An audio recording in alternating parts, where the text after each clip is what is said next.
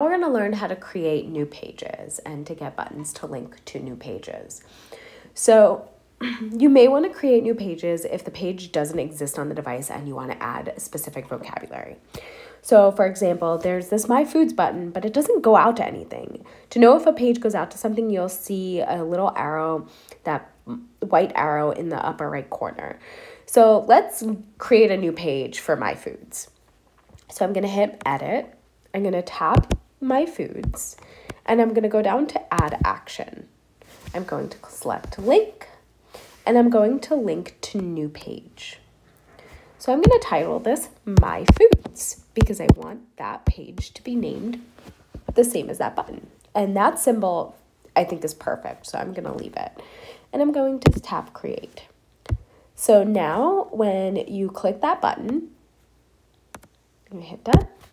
It'll bring you to a blank page because we have no vocabulary yet on that button. And this is where you can then add specific food items.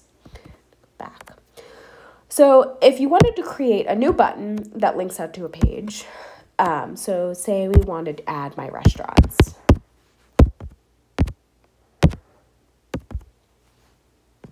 I'm going to search.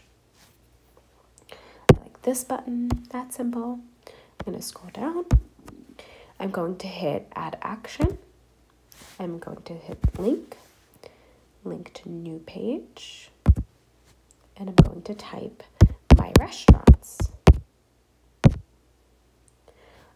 I don't like that symbol, so I'm going to go ahead and search, use the magnifying glass, select the one I like, and hit create.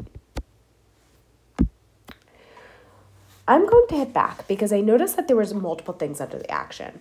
So because this is a page dedicated to specific vocabulary, this isn't necessarily something I want to speak out loud. So I'm going to go ahead and remove speaker insert message because I don't want to speak that. I just want to go to that specific page. So this is considered like a folder. So I'm going to hit the little red circle and I'm going to delete that.